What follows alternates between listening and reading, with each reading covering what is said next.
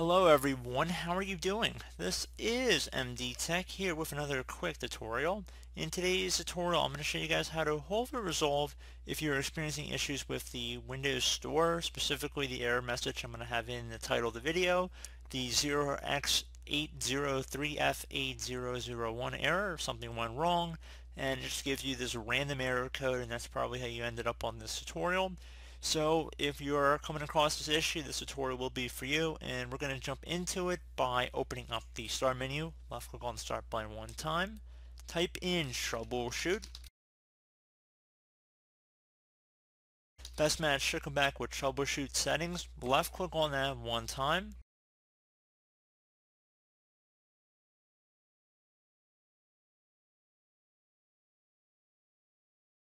On the right side, you want to go where it says Get Up and Running. Just scroll down on this page pretty far here, and you want to select Windows Store apps, troubleshoot problems that may prevent Windows Store apps from working properly.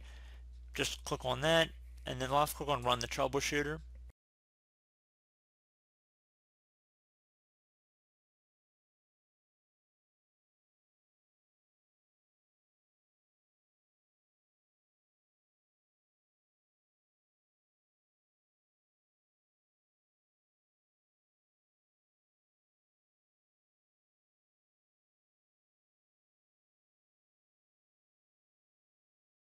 So it might give you a suggestion here about what it wants you to do. Just do whatever it suggests here, and then left click on Next. It wants you to reset the apps. Just do whatever it suggests again, and then Next. So again, it's just very important you follow along with whatever it suggests here, and then it might say restart your PC. Changes have been made. Please save your work and restart your PC after the troubleshooter finishes. Left click on Next. Again, I'm kind of breezing through it because you guys might have specific issues that are not going to be in this video. So I just want to put that out there so you can actually see. It'll give you a list here. In my case, I don't have a Microsoft account linked to it. Crashing apps not fixed, but some of the stuff might be resolved once you restart your computer. So just restart your computer once you've run this troubleshooting utility. Hopefully it has resolved the problem. If it has not, there's another thing we can go ahead and try for this tutorial, and that would be to actually re-register the Windows Store app. And there's going to be a couple of different PowerShell commands I'm going to have in the description of my video we're going to run right now. First one, we're going to just go ahead and open up the Start menu, type in PowerShell. Best match should come back with Windows PowerShell. Right click on it, and then left click on Run as Administrator. If you receive a user account control prompt, you want to left click on Yes. Now that our PowerShell window is open, I'm going to have two PowerShell commands that both start with get and then a /AppXPackage. You want to copy the first one out of my description. Hopefully that's all you're going to need. You might have to go to the second one if the first one doesn't resolve the problem, but we're going to try the first one for right now. And once you've copied it from my description, so just highlight over it from my description, right click copy, or if you want to use the Control-C shortcut on your keyboard, whichever you want to do is fine. You want to head up to the top of the PowerShell window here, right click on it, left click on edit, and then left click on paste. I've just pasted the first one in that's in my description of my video. Hit enter on your keyboard to run this command. This will take a couple minutes to run here, so just be patient, and this might take a couple moments. I'll let you guys know when it's done. It should have a blinking cursor at the way bottom, and it should be all finished up here. Hopefully this won't take too long, and I will jump back in with the narration once this is done running.